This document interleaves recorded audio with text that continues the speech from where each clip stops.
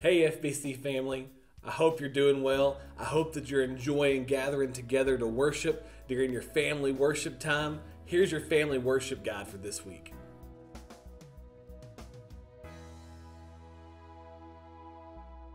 Our scripture memory verse for the week comes out of James chapter 2. It's verse 1. My brothers, show no partiality as you hold the faith in our Lord Jesus Christ, the Lord of glory. I challenge you this week, try to memorize this verse. As you read it a couple of times, we hope that you enjoy the song that we've picked out for you and your family to sing together during your worship time.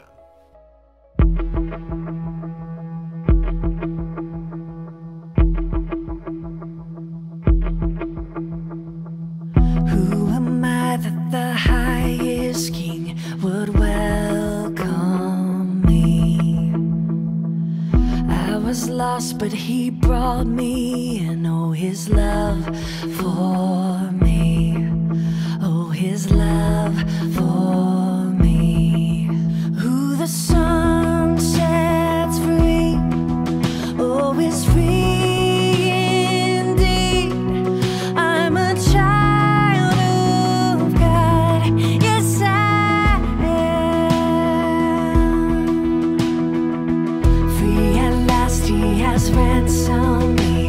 His grace runs deep. While I was a slave to sin, Jesus died for me. Yes, he died for me. Who the sun sets free, oh, is free indeed. I'm a child of God. Yes, I am. In my Father's house, there's a place for me. I'm a child of God. Yes, I am chosen, not forsaken.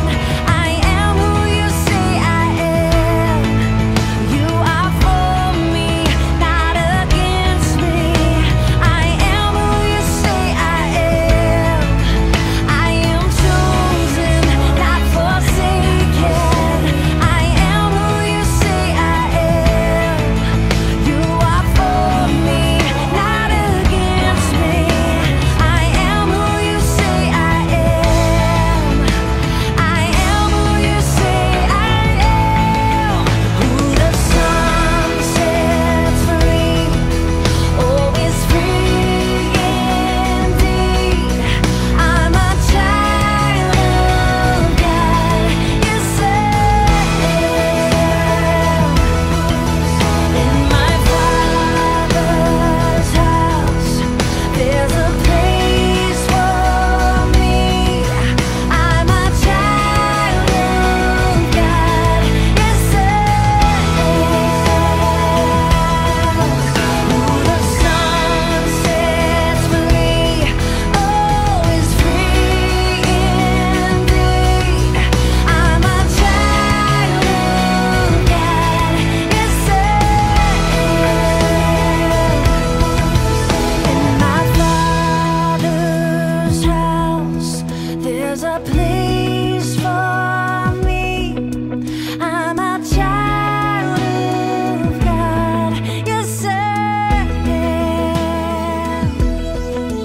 I'm a child of God. Yes, I am.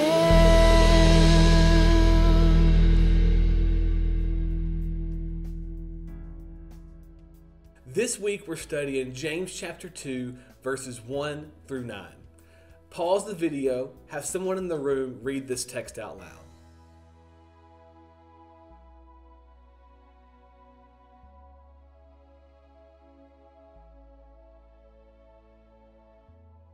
Now that you've read James chapter 2, verses 1 through 9, we can begin to dive a little bit deeper and look at what this text is really saying.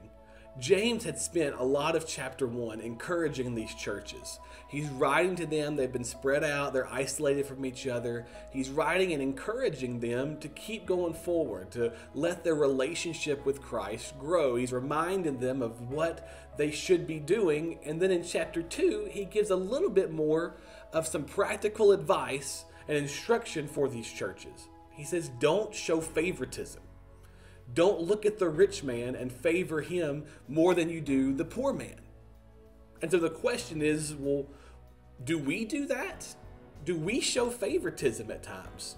And I think the answer is not one that we like to say out loud. I think sometimes we can be at fault of showing favoritism. So the discussion questions you're going to have are going to lead you to some of these conversations where maybe we are at fault. Maybe we do show partiality and favoritism to other people. And maybe we're wrong in doing that. And so it's going to challenge us to reevaluate how we treat people, to reevaluate how we love people, and hopefully, give us some encouragement for going forward and loving our neighbor more than ourselves. But more than that, loving our neighbor and seeing them the way that Christ has instructed us to, and the way that Christ has shown us how to do.